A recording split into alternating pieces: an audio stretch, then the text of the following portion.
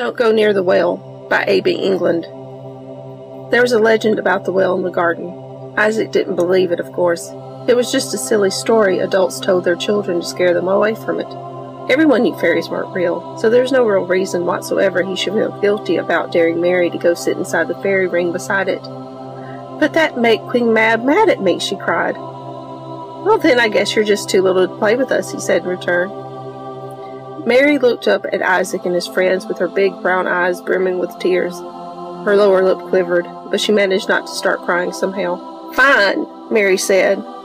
She turned around and stomped off toward the old, overgrown garden. "But if I get stolen away, I'm telling Mama," she shouted over her shoulder. Isaac turned back to his friends. They laughed at Mary's childish belief as they resumed their game. He didn't notice Mary never came back until Mama asked where she was at dinner.